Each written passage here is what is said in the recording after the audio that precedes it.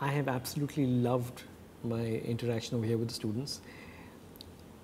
I grew up here. I studied here. I was one of the first few batches over here.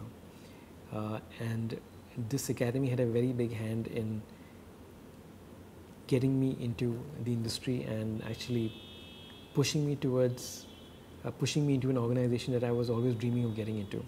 So I owe a lot to this academy, and I studied here. So for me to come back here and talk to students is like a full circle for me. And it's what someone would dream of. And I'm happy that I'm here and I'm getting to contribute. It was one of these classes that I was sitting at as a student, and someone said a few words which really inspired me to storyboard. And I hope that coming back here, there's some students that I have inspired to get into fields that they want to do as well. Things have changed. TA has become bigger, has become a giant.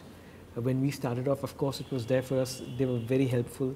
But right now, they also give students a holistic approach towards filmmaking. The kids are driven. The kids also have information, a lot of more information over here now, the library, the exposure, the faculty. So with information and with that drive, these kids are really extremely lucky and have an extreme bright future. What I've noticed with these students now is that their approach to one lesson is very holistic. They use the same lesson for maybe films as well as web series as well as television. So they think in terms of all the aspects, not just film, not just limiting themselves to filmmaking as well. And that's the next way forward. And I think that's only possible for them to think like that when they are part of an institution like this, which really helps them think globally and think about all the aspects of filmmaking, really. So I'm very happy and I'm very delighted to be here. And this interaction with these kids was really good. I got to learn some things from them as well.